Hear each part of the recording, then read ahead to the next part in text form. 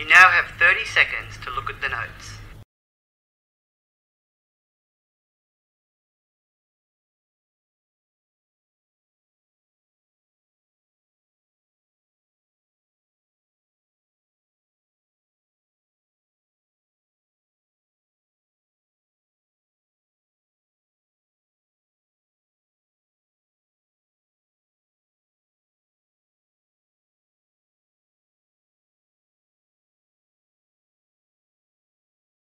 So, Ms. Wayne, as this is your first appointment with me, I'd like to ask you a few questions and get to know a little bit about your medical history.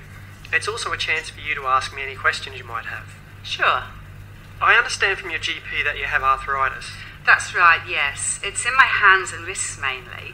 The finger joints in my hands get really puffed up when they're swollen, like they are now. The pain can get so bad that it stops me doing a lot of very simple things. Things like having a shower or getting dressed. Then there's the trouble I have making breakfast. Anything where I have to grip and move my wrist, like holding the kettle and pouring, or buttering some toast. Well, you get the idea. It's not like I'm an old woman, I'm only 40. I see. Tell me about your work. I used to be a hairdresser, but I had to give it up after my hands started getting really bad. I couldn't just sit around the house and do nothing though, so now I go to the local primary school where my kids are and help the children with their reading. And just lately, I've started helping out on the telephone helpline for people with disabilities. They have these special hands-free phones, so it means I can do the work without needing to use my hands so much. It's only a volunteer position, but I really feel like I'm doing something worthwhile. Is your mobility affected at all by the arthritis? I do have trouble getting in and out of bed or out of a bath. I also need help getting out of a chair if it's a bit low. I move around the house with the walking aid I have, and when I go out, I tend to use a wheelchair. Our car has also been modified, so at least I'm independent. I can go to the shops or out with friends. I'm guessing you've had physiotherapy treatment before. Yes. In the past, it's mainly consisted of heat treatment, but now I'm really interested in some sort of gentle exercises, if that's at all possible. I also really want to make sure that my hand splints are still helping and not making the condition worse. Sure, I can look at that for you. I've also been to an occupational therapist before. I needed help when things started getting really difficult around the house. I found her very helpful. She had lots of gadgets to help me do things like dressing and cooking, and so many good ideas about how to help with my tiredness without making the pain worse. Okay, we can talk more about some of the techniques you use to help you at our next appointment. What about your medication? I take analgesics for the pain mainly these days. I used to take those, those anti-inflammatory drugs, but the benefits seemed to wear off and they started making me feel sick, so I had to stop taking them. I do sometimes get a steroid injection, but not very often. It works really well at reducing the pain for a few weeks, but it hurts like hell.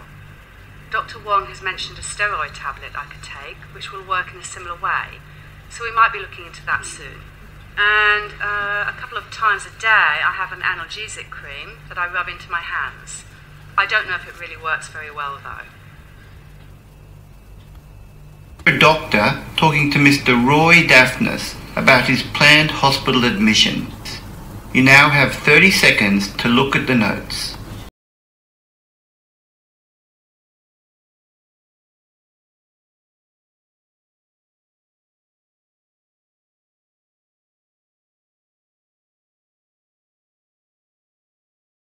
So, Mr. Daphnis, this appointment is a chance for us to talk a little about your upcoming surgery and for you to ask me any questions you might have. Okay, yes. Well, I don't really have any questions about the surgery itself. I feel I understand the procedure quite well from all of my reading, but I do have a concern. I'm actually quite worried about how I'll go with my eczema when I come into hospital. It's important for me to follow my usual routine, you see, or it will flare up again. What is it specifically that you're worried about? Well, I've had eczema for years now, since I was a kid. It's chronic, I guess you could say, and there are all sorts of things that make it worse. Like getting too hot, like I'm in a room and the sun is shining in through the window and it starts getting very stuffy or something. Okay, we can make sure that you have a bed well away from any windows if that'll help. Yes, that would be good. Thank you. As long as I'm in an air-conditioned room and it isn't too hot, that usually helps. I also notice that certain foods and drinks make it worse. I stopped drinking alcohol years ago because it always made the itching worse. But I also have a list of foods that seem to aggravate things. So I was wondering if it's possible to give that to someone, or if I can let the hospital know so that they don't include any of these foods in my meals. If you contact the hospital directly, they'll be able to help you with that. Great. Tell me, Mr. Daphnis, what's your skin like at the moment? Not very good. You can see by my face how red it is, and the itching and scratching has been much worse lately. I think because of the stress I'm feeling about the operation. It's also really bad on my back and my legs. When I lie down in bed at night sometimes I can hardly stand it. Do you ever get any sores or weeping? No, my skin is just dry and very itchy. But I'm most worried that because of the operation, any broken areas in the skin will mean I'm at risk of an infection. I'm doing everything I can to prepare properly though. Instead of showers, I've been taking lukewarm baths. And I never use any soap because it leaves my skin extra dry. I know using it removes the natural oil, so I use a soap substitute instead. I'm being really careful about the clothes I wear to be sure that they aren't going to exacerbate the itching. I really don't want to be scratching it at all if I can help it, and I've been using an oily moisturiser nearly every hour. I don't like to use a lot of those steroid creams and things, but I can if you think it'll help. I see a dermatologist sometimes and he said if I don't like using them, I can save them as a last resort. Okay, it sounds like you're doing everything you can to manage the condition, but you do need to try and relax and make sure you're getting plenty of rest. I know that stress is only going to make the condition worse. You're right. I know I'm probably getting worked up over nothing, and everything will be fine. I'm taking an antihistamine at the moment, so that's helped with the scratching, and I'm sleeping a bit better as well. You hear a physician talking to a group of trainee doctors. Now, read the question.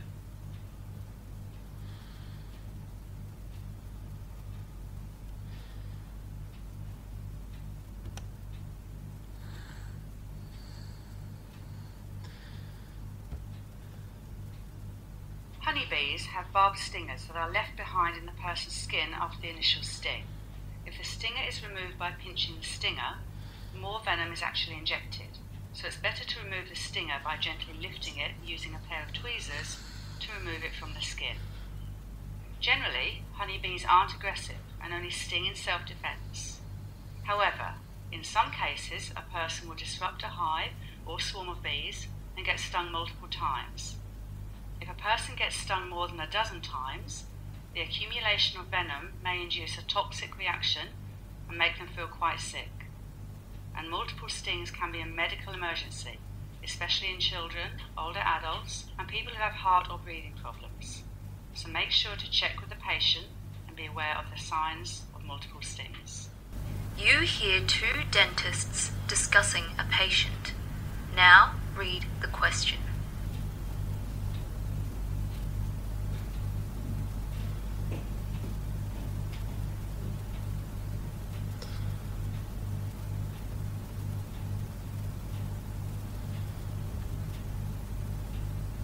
I've just seen Mr. Butler, one of your regular patients. He's been in some pain recently. Right. I've been fully booked for the past few weeks, and he told reception he couldn't wait any longer. He's had chronic periodontitis for some time now, but I gather it's worse. Yes, I provided thorough curative treatment in all quadrants today, but his gums were in such poor condition and there was severe mobility in his lower right first and second molars, so I had to extract them. I've scheduled him for implant surgery, but I'm worried about his broader health issues and whether or not he's been taking biphosphonates.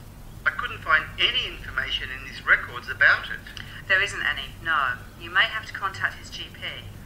Okay, I certainly want to reduce the risk of any osteonecrosis after surgery. You hear an optometrist giving a presentation to a group of teachers. Now, read the question.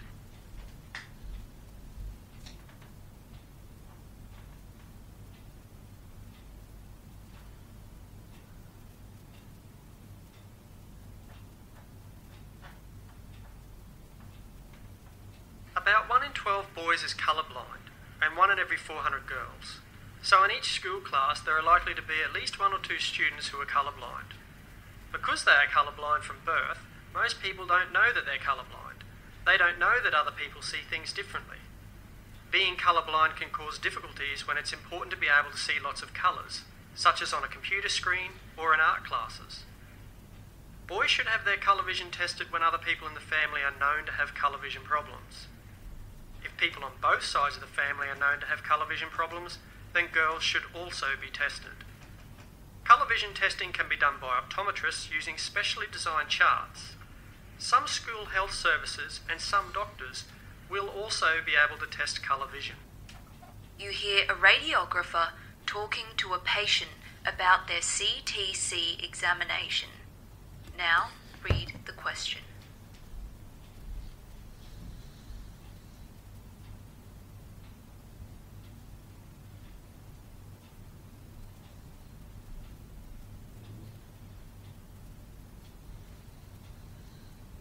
Okay, so your appointment's scheduled for 8:30 next Tuesday morning.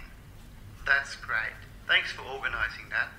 No problem. Now, the main purpose of the CTC examination is to look for abnormalities or polyps in the large bowel with the use of a CT scanner.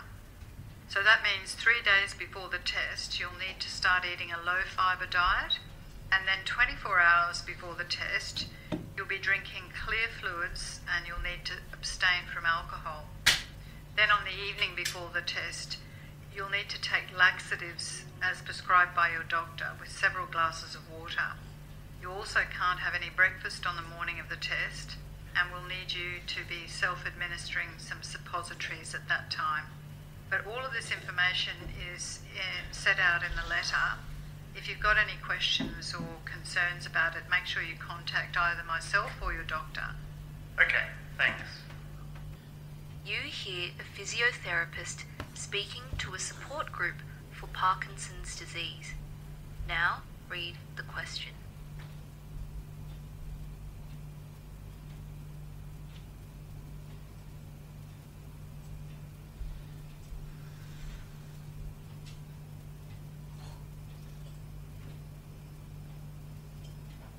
The physiotherapist's aim is to maximise the patient's functional ability and quality of life.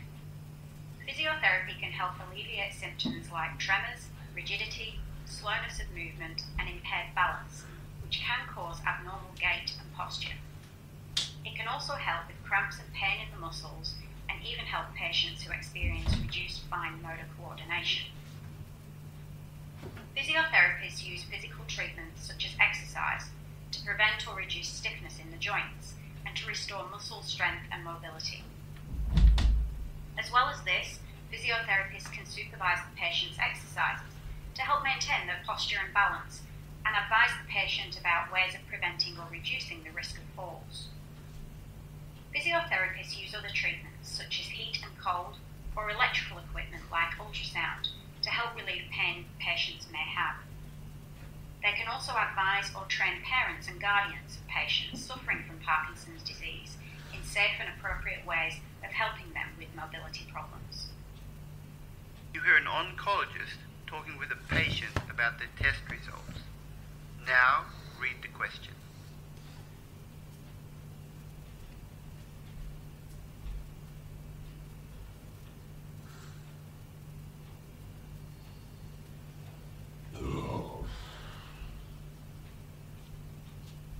Well, I'm happy to report that the colonoscopy has found no evidence of cancer. Are you sure, Doctor? I know you're worried because your father had bowel cancer, but your tests came back negative, so that's a good result for you. And let me reassure you, we can see cancer if it's present in the colon in more than 90% of cases. So we miss very few early stage cases. That's a relief, Doctor. It really is. But then we still don't know why I'm experiencing these abdominal pains. Actually, we do. We've discovered that you have something called diverticular disease. Have you ever heard of this condition? No, I haven't, but it sounds pretty serious. Well, if we follow the proper management, it doesn't have to be so serious. Let me tell you a little bit more about it. You hear a presentation on asbestos by a respiratory physician called Dr. Bill Musk. You now have 90 seconds to read questions 1 to 6.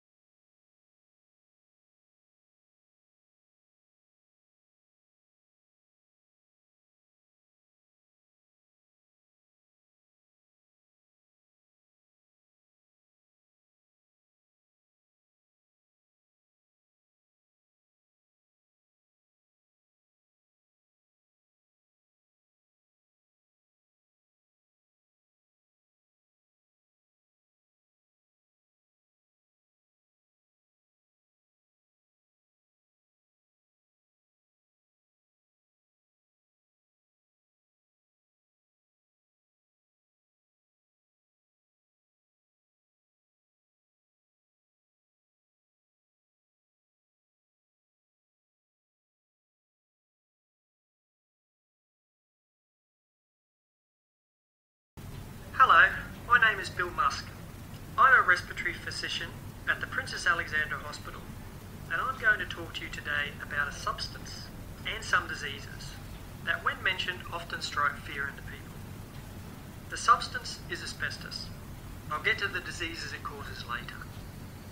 Asbestos is a naturally occurring mineral rock that was mined in Australia from the 1940s to the late 1980s and used in a variety of materials and products because it was considered resistant to fire, moisture, chemicals and heat. It was also widely used as an insulation material. One of the other main features that made asbestos a desired resource for many companies, not only in Australia but in many other parts of the world, was that it was also relatively cheap to mine and process.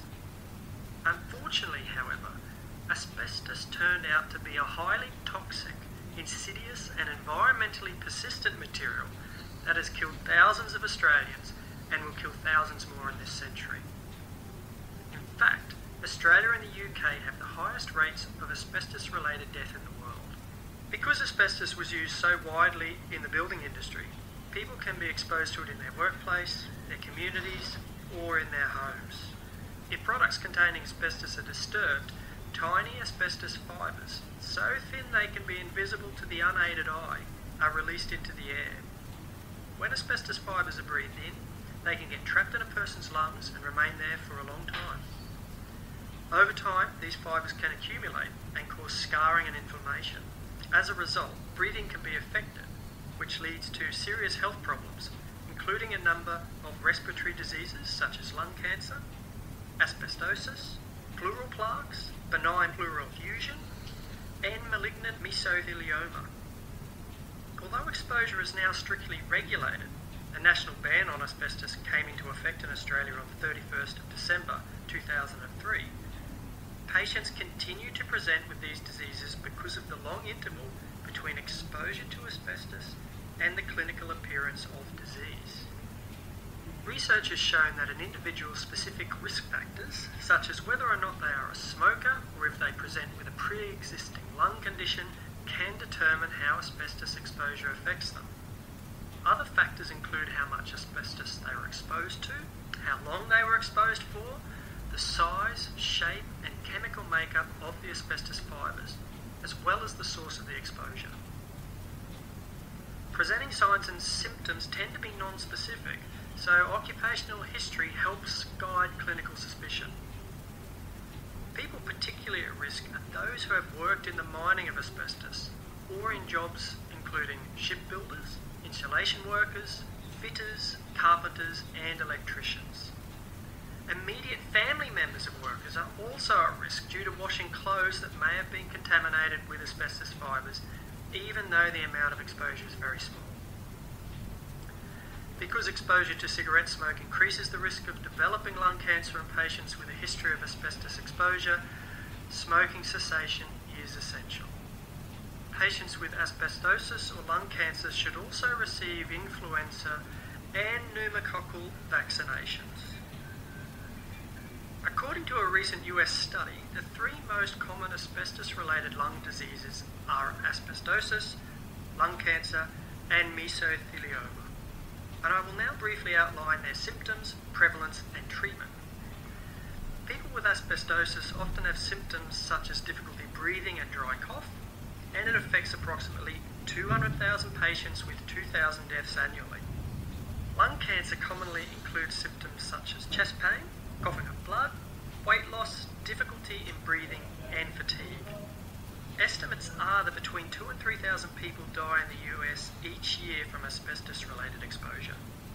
Mesothelioma sufferers display similar symptoms to lung cancer patients, and the condition is responsible for 2,000 deaths annually, with the incident and mortality rate the same.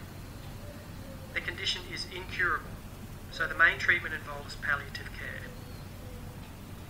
Patients with significant exposure to asbestos and with symptoms of shortness of breath should have chest radiography and spirometry. The prognosis is dependent on the specific disease type. Asbestosis generally progresses slowly, whereas patients with malignant mesothelioma have an extremely poor prognosis. The treatment of patients with asbestos exposure and lung cancer is identical to that of any patient with any other form of lung cancer. Research is continuing for a variety of other asbestosis treatments, such as vaccine therapy and other immune therapies. It is hoped that some of the newer biological agents may also have some effect. You hear a sleep physician called Dr. Simone Wallace giving a presentation about parasomnia sleep disorder. You now have 90 seconds to read questions 1.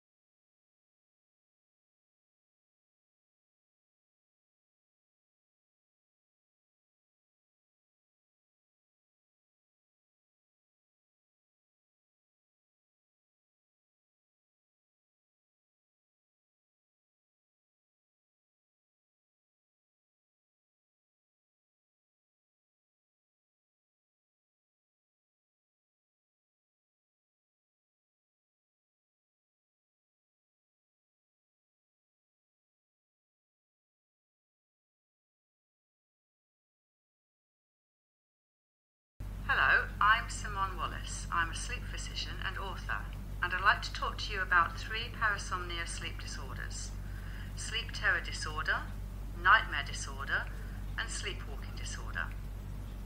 When we talk about parasomnias, we are talking about disruptive sleep-related disorders, characterized by undesirable physical or verbal behaviors or experiences.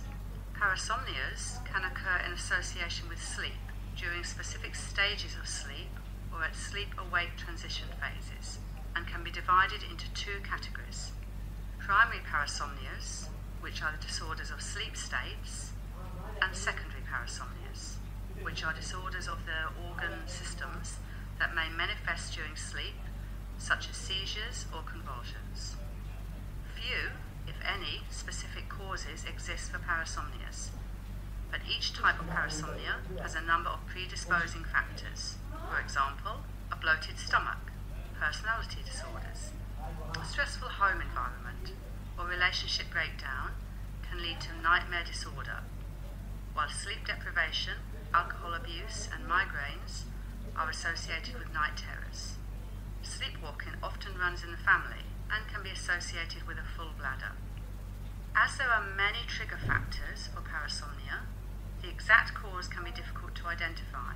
Therefore, when conducting a medical interview, there are some important items that can be used to identify correlating factors.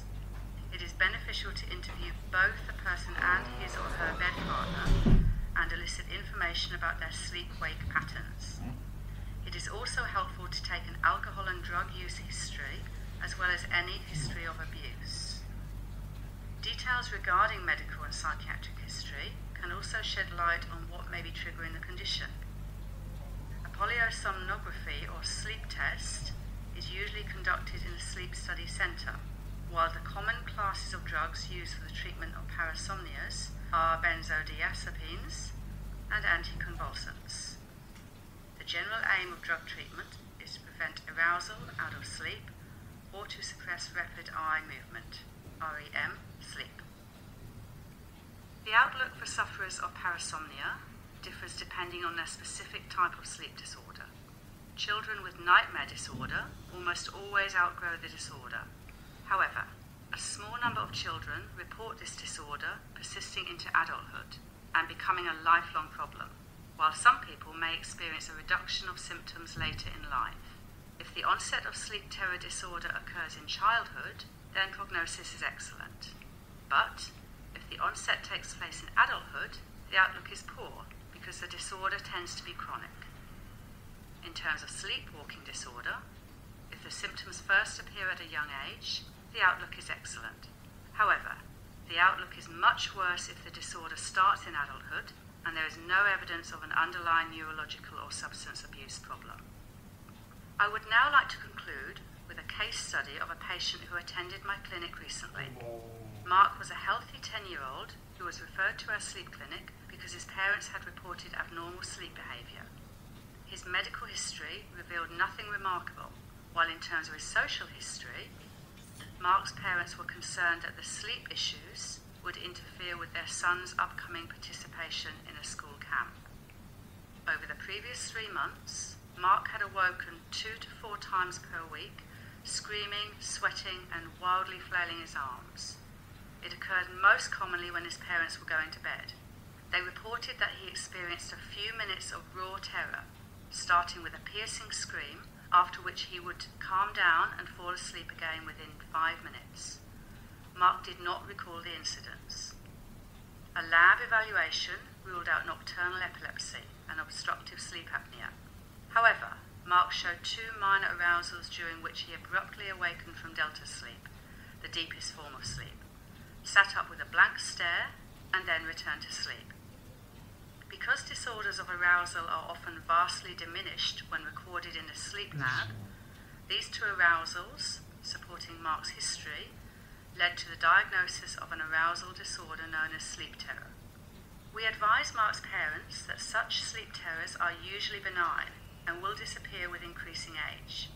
A 2 milligram dose of diazepam was prescribed as a preventative measure to be taken at bedtime while away at his school camp. Fortunately, Mark experienced only 1 mild sleep terror at camp, but discontinuation of diazepam after he returned home led to a reappearance of sleep terrors. Over the next 12 months, sleep terrors gradually diminished to less than 2 per month, reappeared dramatically when he was transferred to a new school, and then disappeared completely over the next 24 months.